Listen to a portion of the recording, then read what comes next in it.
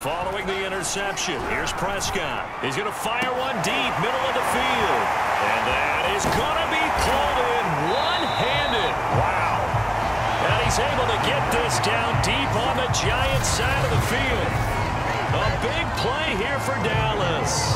Big plays are starting to become the trend here in this first half, and everything that they've tried has worked. And there's another example right there.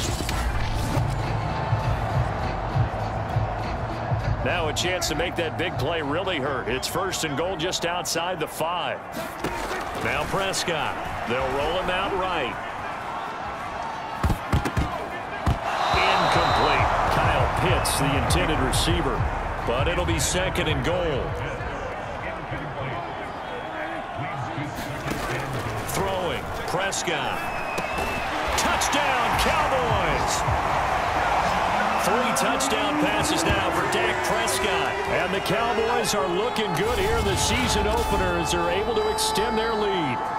As more and more up-tempo football creeps into the NFL game, some coaches don't think time of possession matters anymore. I believe we found one of them.